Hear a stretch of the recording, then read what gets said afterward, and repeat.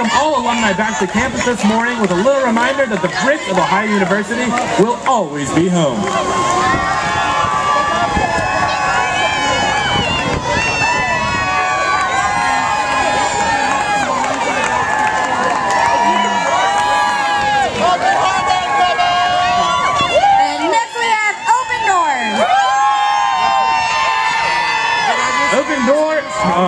We have the LGBTA Student Union, Shades, Ally, and Empowering Women of Ohio all coming together here.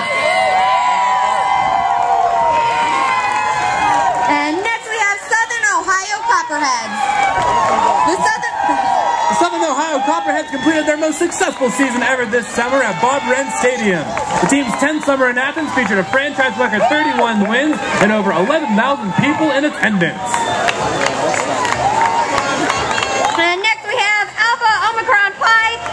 Delta Theta, Phi Kappa Theta, and Delta Sigma Theta. Somewhere over the rainbow, the bricks are red, and the Homecoming 2000 parade is led. Next, we have the Ray Complex Senate and staff.